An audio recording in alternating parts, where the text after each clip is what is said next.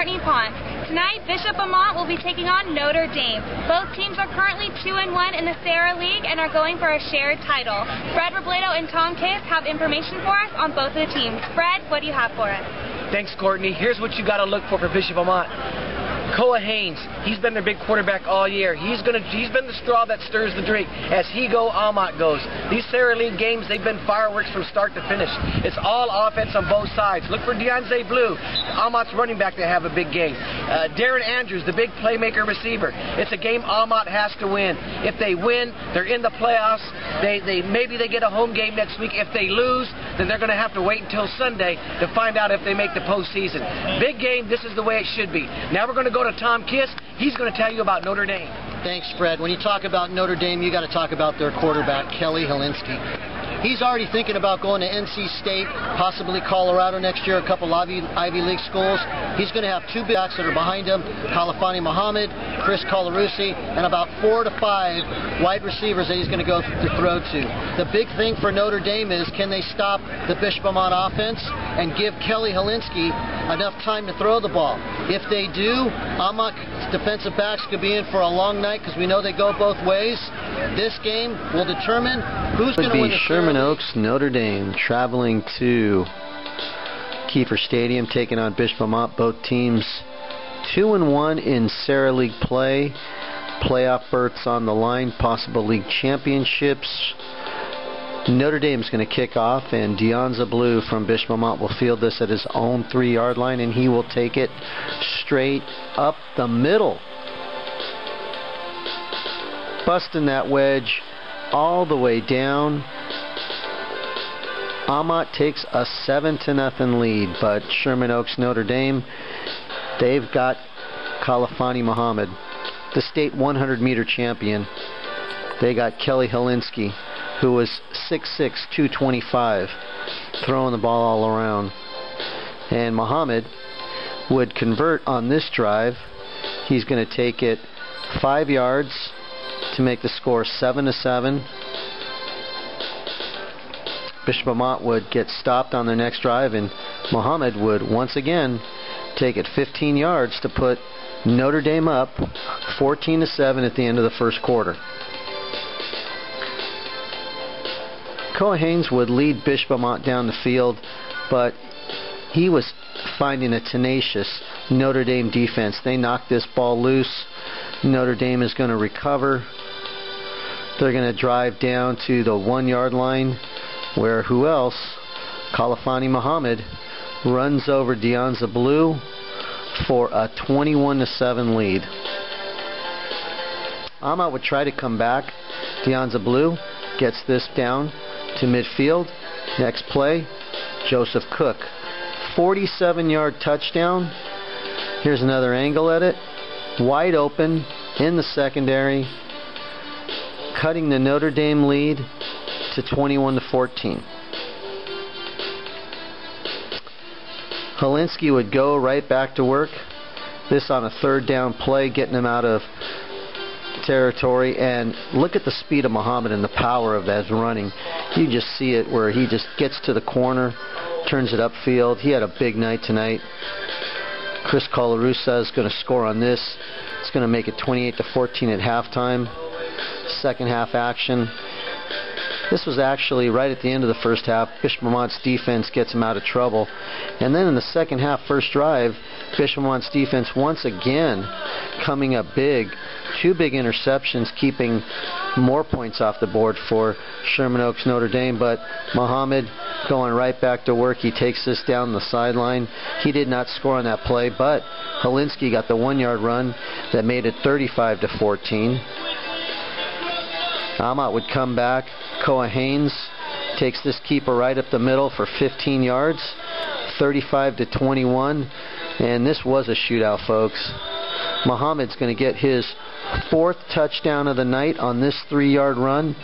42-21 Amat, down and getting desperate. So they go to Haynes, and Haynes runs it down the sideline, gets in, makes the score 42-28, but it wasn't enough Your final, 49. Final score of tonight's game was 49-28. Notre Dame will take it home tonight. Let's talk to head coach Kevin. The hardest part of the schedule. Talk about that. Well, obviously the Pac-5 division. First of all, our league, Serra league, is very, very tough league. Competitive, a lot of great players and great coaches.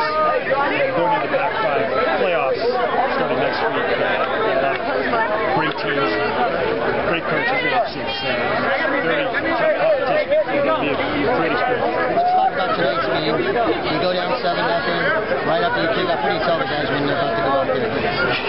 Well, couldn't tell them anything. It's kind of frowned at them, but you know, we've been behind many times this year, so I don't think we're too bad. Talk about the play of the quarterback when you talk about the game, and big players need to make big plays. Yep, they did. Khalfani runs, you know, he's the fastest guy in the state, but he runs hard and tough. He's a tough player. He did a great job tonight. Our offensive line did a good job.